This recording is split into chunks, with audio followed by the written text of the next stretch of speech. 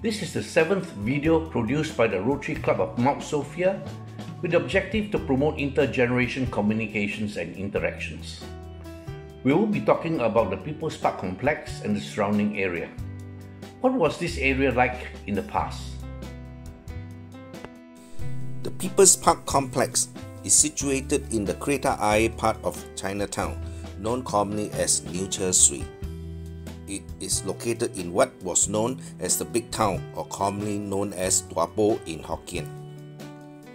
A century ago in the 1920s, this area was the center and hive of local Chinese cultural activities, with largely Cantonese, Hokkien and Teochew influence.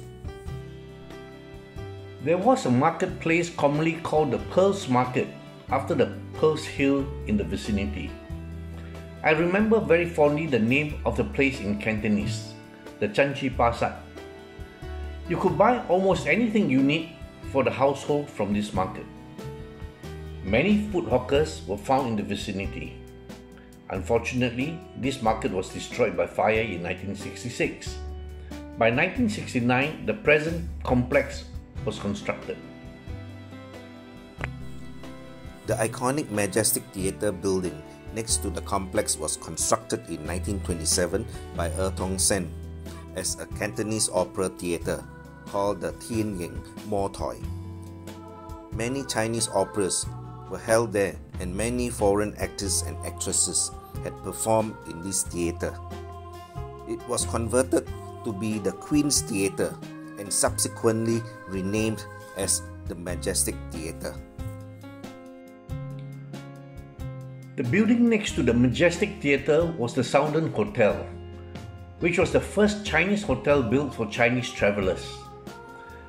There was a grand restaurant located at the 6th level of the hotel, and many Chinese business social activities were held there. After the war, this iconic building continued as a focal point of entertainment.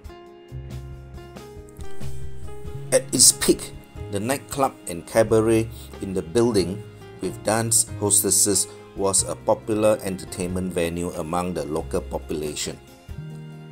There was a great restaurant serving Cantonese dim sum in push-cart trolleys. The building was sold to a Chinese group selling Chinese products. Both the Majestic Theatre and the Southern Hotel building were conserved as heritage sites.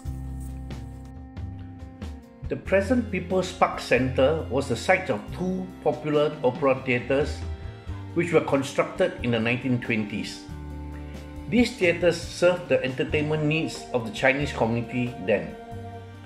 They were the Heng Seng Peng and the Heng Wai San theatres that hosted Hokkien, Cantonese and Teochew operas. The stretch of road in front of the Pearls Market was a hive of activities up to the late 60s. There were many food stalls set up along a canal that ran along the side of the New Bridge Road. The parallel road, Tong Sen Road, was constructed to cope with the increased traffic. There used to be a bus stop in the vicinity catering to numerous bus routes. The most significant one was the Hockley Bus Company buses. There were also many interesting places and activities across the road from People's Park Complex. There used to be a very popular Chinese opera theatre known as the Lai Chun Yuen Theatre along Smith Street. In the 50s and 60s, it is common for the community to name places using the local landmarks. For example, because of the popular Lai Chun Yuen Theatre, Smith Street is known as the Hei Yun Kai in Cantonese.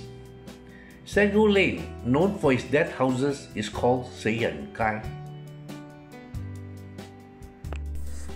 I remember very vividly passing through the area whenever I was in a number 6 Hockley bus from Tiong Bahru to Chilia Street. I can still visualize the busy street scene whenever I am in the vicinity of the People Parks. Today, the People's Park Complex and the surrounding area, the Majestic Theatre and the Southern Hotel building continue to be the hive of Chinese activities.